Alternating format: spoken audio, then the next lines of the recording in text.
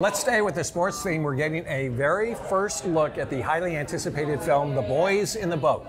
The Washington boat has taken the lead. Washington has done it! These guys at the University of Washington taking on the seniors. I got 9 seconds under the course record. And then taking on the fraternity kids.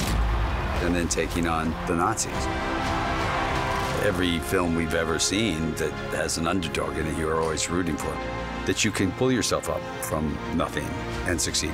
That's, of course, director George Clooney talking about the incredible true story in a new featurette about the making of the movie. It's about the 1936 University of Washington rowing team that defied the odds and competed for gold at the Summer Olympics in Berlin.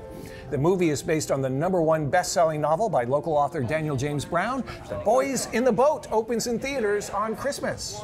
I am so excited for this movie. Can I show you guys? So this is the single greatest thing I have ever thrifted.